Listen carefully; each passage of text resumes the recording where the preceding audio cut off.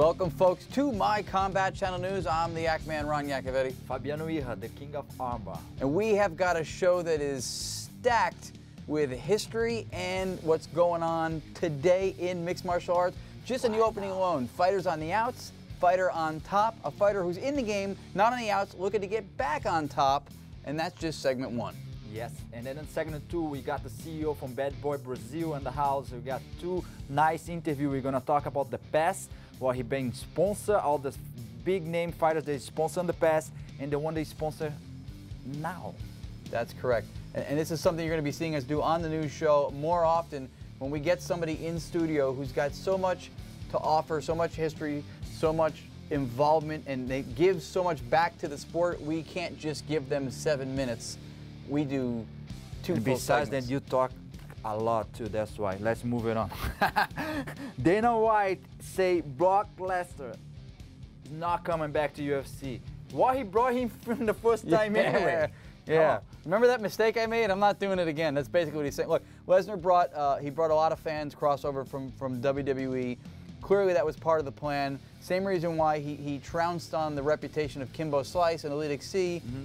Said he'd have to fight his way through the Ultimate Fighter. Slice gets on Ultimate Fighter, doesn't win the show, still ends up in the UFC, because if you can put asses in seats, you're worth something to somebody.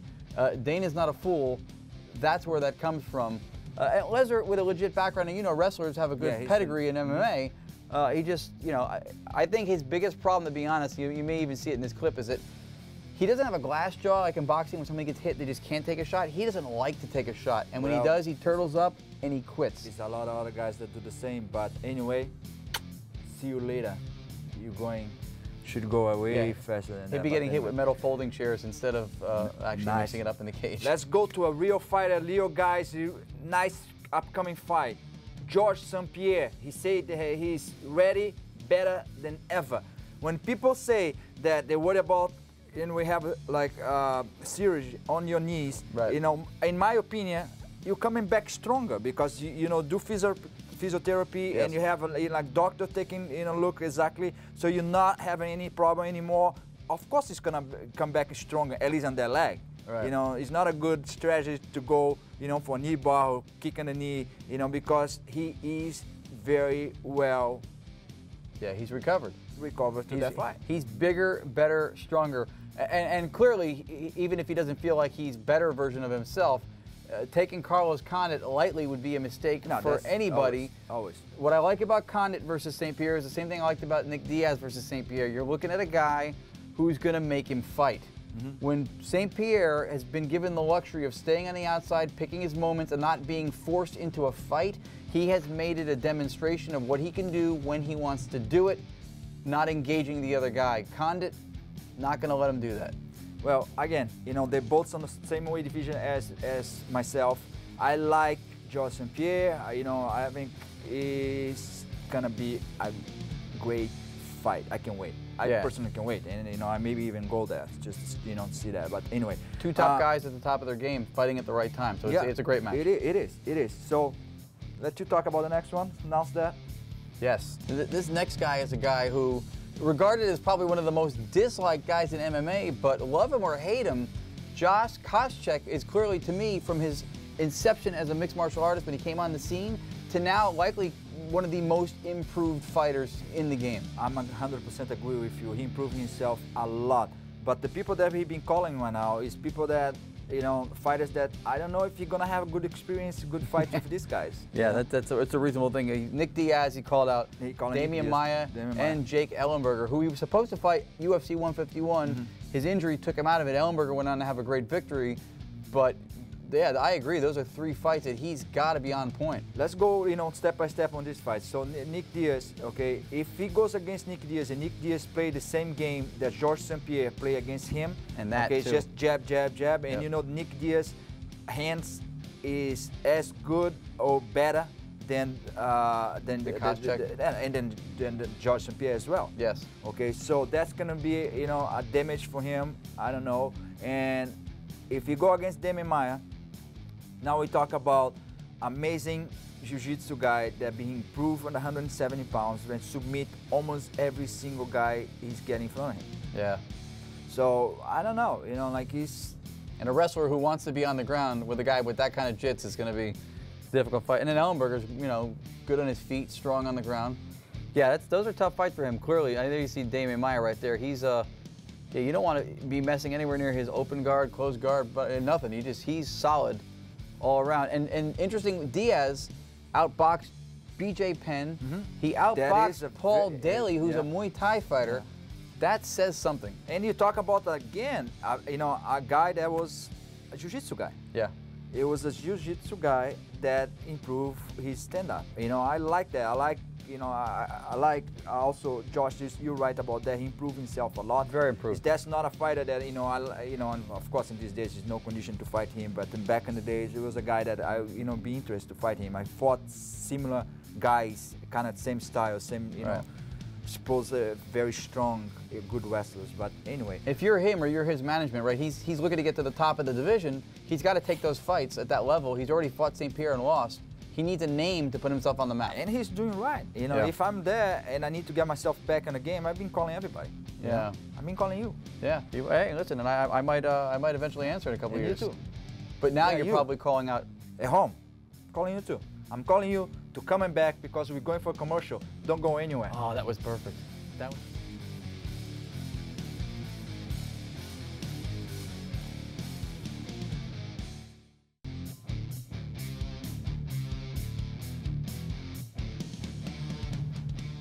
Welcome back, folks. My Combat Channel News, joined by a very special guest, old friend of yours, from what I know, Marco MERHEJ.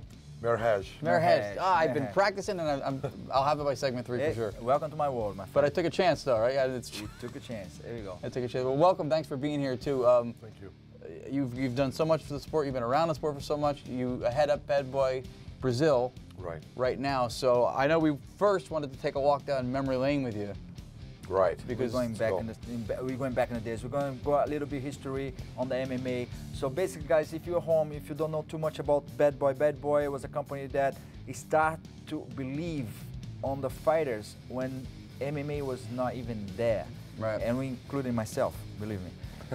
I was sponsored by Badboy in the beginning in the sport and the whole thing. And you guys pretty much saw from the beginning to now the whole sport grow, and you know that grows so much in Brazil now. It's unbelievable all over the world, but in Brazil in particular, the last UFC was unbelievable. Yeah, it grew a lot. The last UFC I was there was unbelievable. The crowd was unreal.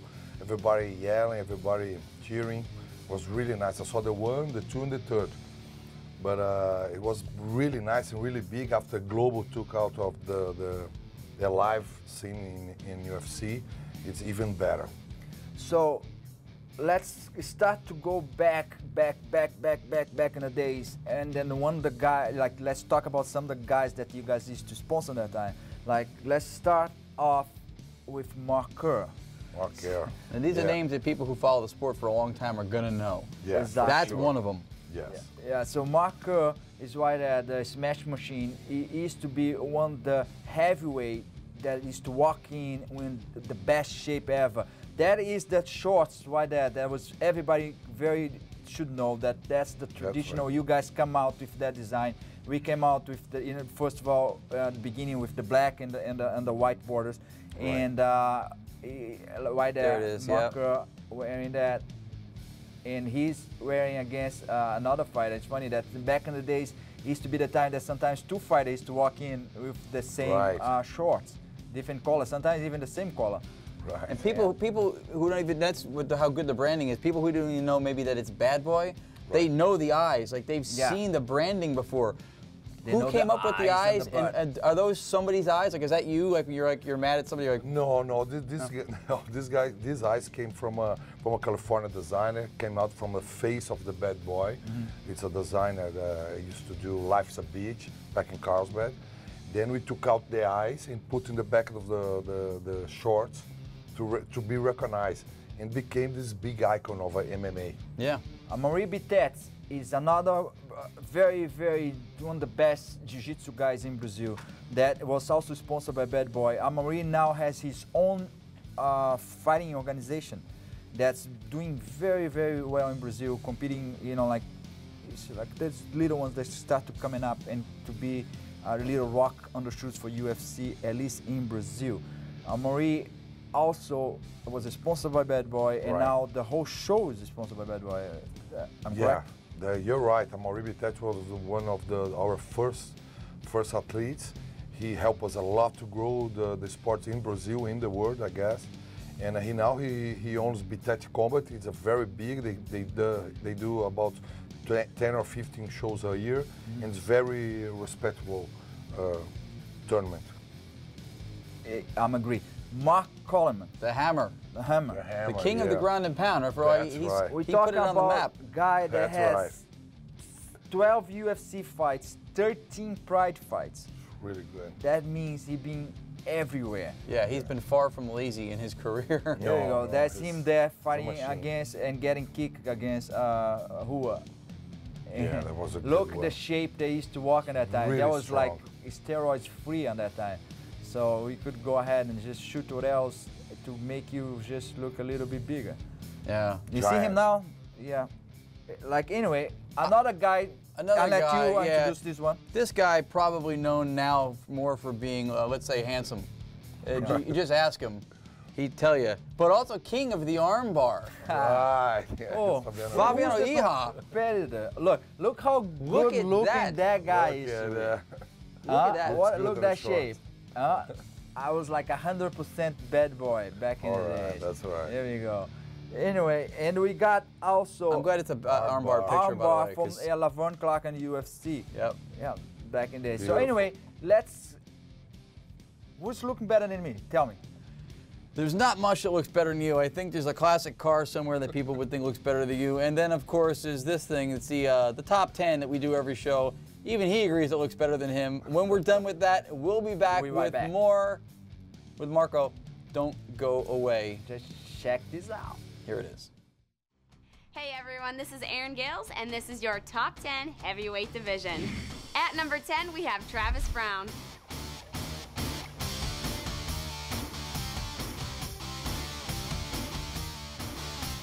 At number 9, we have Antonio Bigfoot Silva.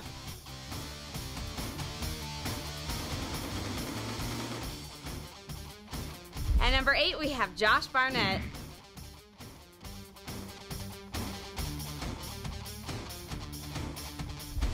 Number 7, Shane Carwin.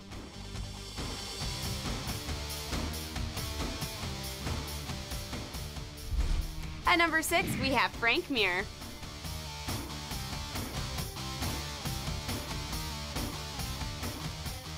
At number 5, we have Daniel Cormier.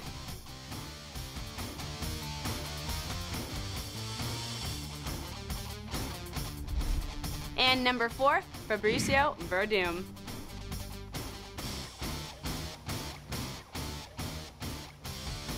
Number 3, Cain Velasquez.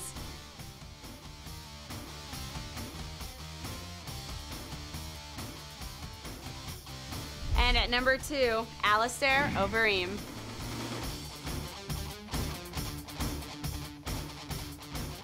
And at number 1, the champion, Junior Dos Santos.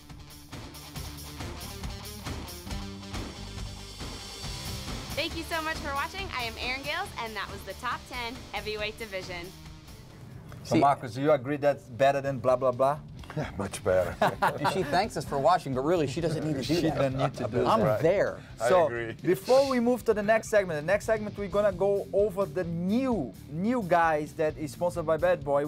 We can't forget about the one that fits in boats. Is Vitor Belfort. Yeah, the crossover. That's right, Yeah, Vitor used to also be sponsored by Badboy back in the days, and still today.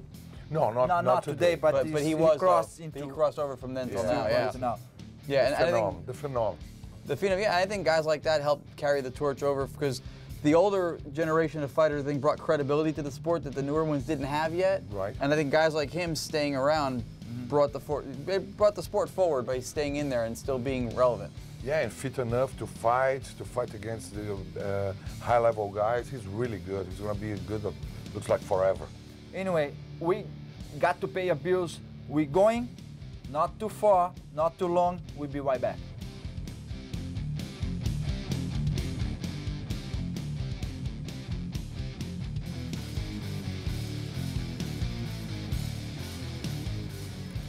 Welcome back, folks, to My Combat Channel News. Thanks for staying with us, and we're thanking you because we don't combine look as good as Aaron Gales, so we figure we owe you that much. But Exactly. But Marco, more with you. We want to flash forward now to some of the guys currently fighting, who are representative of Badboy. And again, you guys, well. Yeah, you guys, Very well. You have an eye for talent. I mean, there's no average or worse guy on this list. That's right. That we have here. So Damon Maia, that just won the last UFC in Brazil, he is one of the new sponsors sponsored by Badboy. Like why that Damon is, you know, you guys probably happy that he decides to go down to 170 pounds, Yeah, it's a good to meet decision. everybody, and you know, keep your name nice and strong. Yeah. Yeah, there you go. Nice banner with Badboy. I love the logo eyes thing too. I mentioned earlier because Look, that's two guys. See, like Sometimes those again, happen, that happen. yeah. Two guys sponsored by the same company. That in this case is Badboy. yeah. So we talk about Damon Maia. He got 17 fights, 17 wins and 4 losses, 15 fights on the UFC. I couldn't believe like that he He's a have hard that many. worker, yeah. Yeah. Good for him. And And he's he lined up deserves to be fight there. again. That's why he's there. Yeah, I hope he have, you know, a chance for the belt. Yeah, that's wait for sure. If he goes to the ground, he improve a lot and stand up. But if he goes to the ground and start to go to the back, the guy's gone forever. And we're talking this would be against St. Pierre. Exactly. Before, I mean, if you're Damon Maia, it's almost a little disheartening to be that good, and to get a title, you've got to beat Anderson Silva or George St. Pierre. It's just you got to climb Mount Everest or Mount Everest. It's just really. That's right. It's gonna be really hard. Another guy that you guys see a lot everywhere is Mauricio Shogun Rua. I'm talking about a guy that 21 wins, 6 losses, Yeah. 9 fights in the UFC, 13 fights on Pride. Back in the day, he used to fight in Pride all the time. People used to love. Not only that, he is the Pride champion. Yeah. He's one of the best. He was one of the guys that came over from Pride and had high expectations, and then he initially didn't live up to them. That's right. But then he kind of got his stuff on track, Mm-hmm. and then he was everything people thought he would hoped he was going to be. Great guy. I got to hang out with him and It's really cool. and his brother Very Ninja funny. in London at a Cage Rage event too, and they were really cool people. Treated the fans really well, Yeah, which is for important. sure. He's really cool. He's really smart. Very strong. Yeah. He's going to the belt again. The last fight was not the best, but he's going back, and I hope he got the belt again. Yeah. I hope he at least have a chance to fight for sure. Like we're gonna cheer for that. Eric Silva. Yeah. That's Eric. a kid that since the day one I've been, you know, keeping my eyes on him. And of course you guys did a good Yeah, job, the guy's you know, really signing him good. from the beginning, and he's coming up. And I like him. You know, I Yeah, like. He's hard that- not that- to. Really, yeah, hard not to. How not He's to like really it. good. Talk to us about it. You were at his last fight. Not Yeah, an I was easy there. one. Not an easy one. He almost got there. The whole crowd when he almost got the Mata-Leão. I think just a little thing was missing up he didn't end that fight. It was a great fight. Everybody loved the fight from the beginning till the end. He fought like a tiger. It was a really nice fight to watch. Yeah, like again, Dana White already said that he's something, you know. Yeah. He's And he special. doesn't matter if he lost. He got 70,000 for the best fight of the night. He's very young, so he You got know, a future in the front. And he is 14 wins, 3 losses, and he got 4 fights only in UFC, so he got a lot to go. And with all that money they're not spending on Brock Lesnar. Yeah. No, you know, that's right. Give it to a guy who should be there. That's right. Paulo Thiago, that's Paulo another Thiago. guy that I like a lot. And again, sponsored by Badboy. You guys been with him since pretty much in the beginning, I mean. Yes, we have him from 2 years or 3 years already. He last fight he got this bad luck about almost an accident against the opponent. But this next fight's gonna be in Macau. He pretend to win for sure. Yeah, he's a very good fighter. I like him. You see him right there against Koscheck. That's yeah. not easy to do what he's doing right Not there. No, easy no. at all. No, I mean it's easier to knock down a Buick than to knock down Koscheck, and he's got some power in his hands. He's good on the ground. Exciting guy to watch. So That's Paulo right. Thiago is 14 wins, 4 losses, and he got 8 UFC fights, and more's coming for Yeah, sure. oh yeah, he's not going anywhere. Murilo Ninja. I like Ninja. He had the Elite Exceed title for a short period of time when I was over there. I believe he lost it to Joey Villasenor in a really, really tough fight. But he had that same style like Shogun. He very aggressive, very technical. I like him. I like really him nice too. guy. He's been out forever. Come on, 13 fights in Pride. Come on, guys. It's a lot. It's a lot. Like Pride is an organization that, and back in the days, was no joke. And he is that strong and aggressive. Yeah, yeah. He was exciting to watch Hold the again. neck and throw the knees. That's right. Really nice guy again too. Got a chance to talk to him, and he was really cool. Yes, that's right. I agree. What's next for, like, you think that for Badboy? Like, yeah, you know? and I'd actually specifically like to know. You're obviously picking up new guys. You had other guys we talked about before in the past. You had new guys now. Right. What makes you catch somebody? What catches your attention when, like, a fighter, you go, that's a Badboy fighter. We need to sponsor him. I think it's aggressive, the style, the heritage, and where they come from. There's a lot of things that you decide to sponsor or not. We try to get even the personality, how he does with the family, with the friends, and the sport. That special star quality we here at the show call it the IHA factor. IHA factor. Anyway, guys, if you're at home and you believe that you are a Badboy fighter, send them an email, badboy.com.br, and it's all the information, everything is there. Send your video. Maybe you get sponsored by Badboy. Anyway, Marcos, thanks for coming. Thank you. Have a good night, guys. Yes, thanks for having your eyes on us. Our eyes are on you. All right.